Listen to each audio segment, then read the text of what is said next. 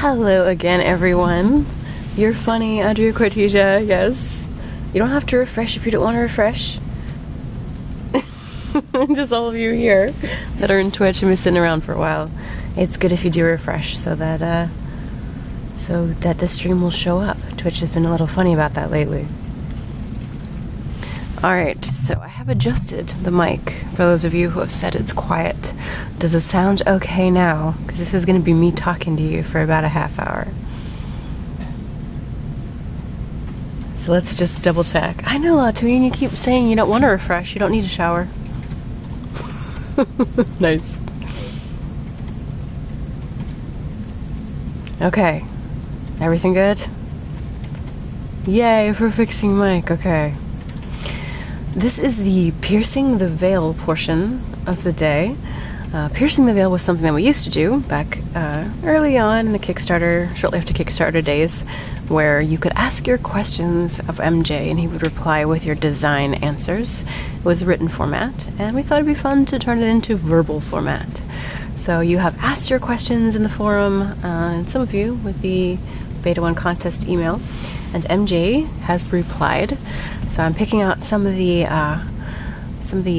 more common, maybe, asked ones, or the ones that are interesting or catch my eye, and you can have the answers to these.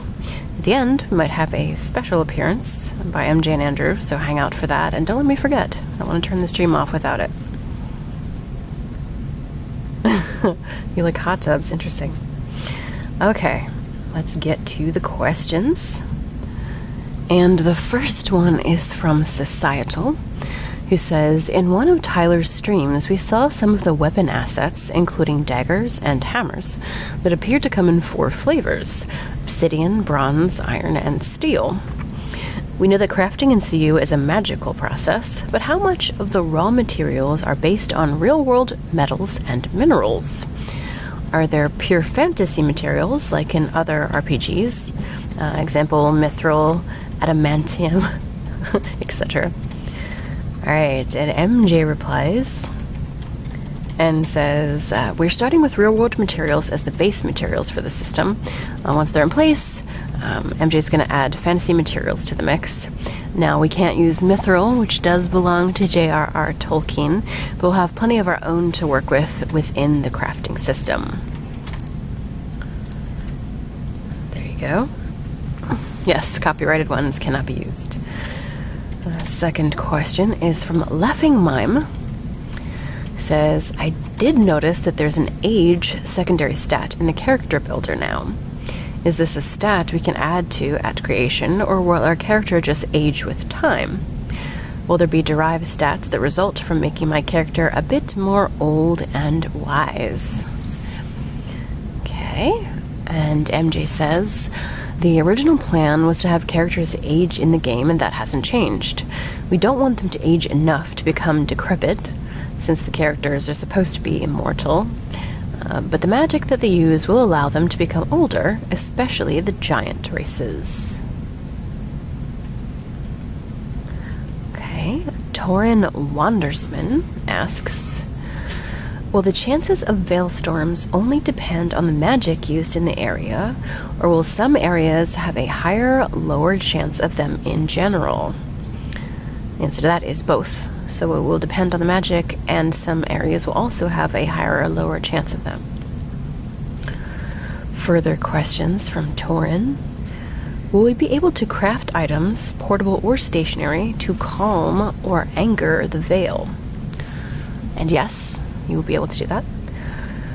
Question, will we be able to test our own structures in Cube for structural weaknesses? And the answer is yes, but there's no ETA on that. Hellspire, I don't think just spelling mithril different will make it allowable, unfortunately. Lotwing, you're asking about the Strem, or what are you asking about? I'll wait for you to reply to that. Okay, more questions from Torin Wandersman. Will we be able to run dry tests in Cube with other people, like building an Arthurian keep and inviting friends to destroy it? Sorry. Can we do that without having to build those with in-game resources? MJ said in the live stream yesterday that that is something on our wish list. Absolutely. Alright, and here, Lawtween, your question, since you're in chat too. How nice. Alright, a bit convoluted here. If island capture and movement works as you hope, will an island from the far side of the map be able to be pulled up against the conglomeration of capture islands, even though there would have been other islands between it and the ones already captured had the land never been broken? Or will it float a little off the coast until that realm captures the islands that belong in between, and a jigsaw puzzle must fit together in a certain kind of way? Let me rephrase it to make it clearer. Will island capture be totally freeform, as in any island that is capturable can be captured at any time? Or will it be along a chain? You must pull island C next to island B, not island A next to island K. Okay, so the answer to that, Lawtween, from MJ is, right now any island will be able to be captured without having to capture others in a chain. This is very subject to change, however, obviously, since Mark is still working out his vision for how this needs to work over time. Alright. Question from Dorale. Even though there are no more stretch goals, will we get the role-playing pack since we reached the goal, correct? I think that this person's talking about the Animations for Everyone stretch goal, which was recently on the website. We have actually took down our stretch goals because of the Beta 1 delay. We want to demonstrate that we're doing everything in good faith, and this stretch goal was originally about outsourcing a whole lot of RP animations that were fun to add into the game. So if you didn't know what that was, that's a little clarification before we answer the question. Okay, so Dorelli wants to know, will we get that since we reached the goal? And the answer from MJ is, of course, and stretch goals will be added back once we get into the beta. So there you go. I asked him, he said it was achieved. Okay, Dark Society Network asks, how is the gifting system coming along? Is it affected by the delay? MG says, it was one of the reasons for the delay. It is moving along, and I think we are almost there. Okay, question from Stillrain about Cube. Will we have Siege in Cube to test our designs? How about Fire, or perhaps a gravity on-off switch? And MJ says, as per above, hopefully. Okay, question from Medic. Since groups and guilds are going into the game soon, will we get to see the design docs for those systems before we start testing them? And the answer from MJ is no. He has a backlog of documents to get ready for release, so there's no chance that the internal documents that you mentioned would be released before the older ones. A lot of you are excited to see the crafting doc.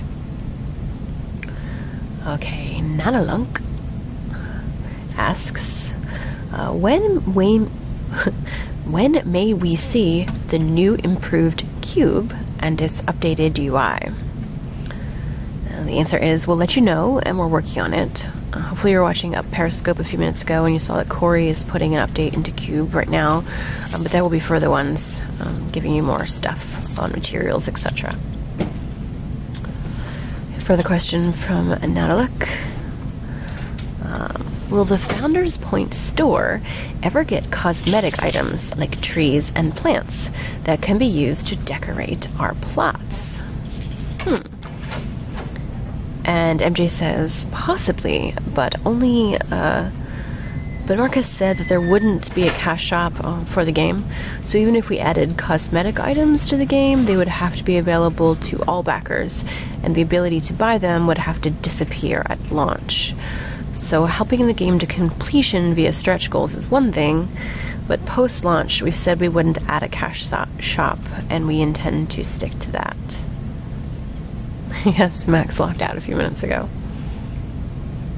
There you go. So those are the Piercing the Veil questions for today. They will be put into the Piercing the Veil thread, which is here in the forum. And I'll show you. This contains all of the Piercing the Veils that have been so far, which I want to say like 8, maybe 8 or 9, maybe. So they will eventually be numbered here in YouTube, etc. So that here, hello, so that you can follow along with different ones. But you can see all the previous answers in that thread in the first page, and these will get updated to that thread a little bit later on. So hang out for a second and let's see if Andy and Andrew are ready to do maybe a little pop in just to say hi. Hang on. Did all those answers make sense to everyone? No, Max is not leaving. He's probably just using the bathroom. It's okay. Relax. Relax, relax. Okay. Hang on 1 second and we will see if that's ready. Mark, Andrew, do you want to jump in and do that now? Yeah, absolutely. Okay. Just want to come here and sit down and grab Max's chair and you can do a thing here. You must wear some hat. Yeah. Ah. Okay.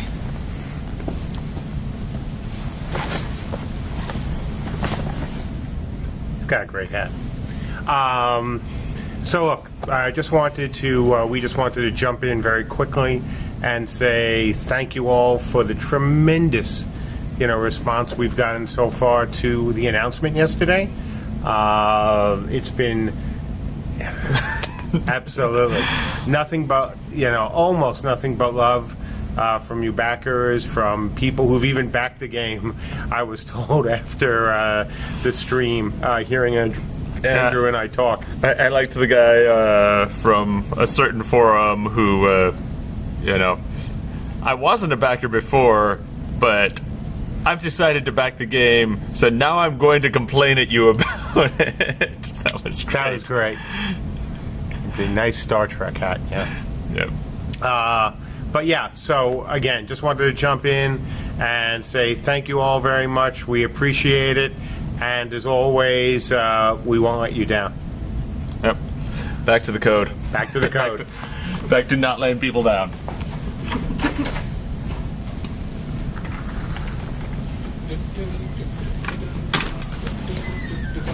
Unexpected Mark appearances. Huh? There you go. All right. So everyone, hope you enjoyed the Piercing the Veil and unexpected visits from Mark and Andrew. And that concludes our streaming for the day. Look for any kind of extra stuff that we might do at the end of the week. Some of us are going, me being some of us, going to PAX East, and that's why the schedule doesn't have much on it for the next couple days, because I will not be around. Hopefully you'll come and check out our panel on Friday morning with MMORPG.com at 11 o'clock if you happen to be in the area. Otherwise, stay tuned for updates on the schedule and live streaming for the rest of the week. And it's been fun streaming with you guys today. So we'll see you later. Bye.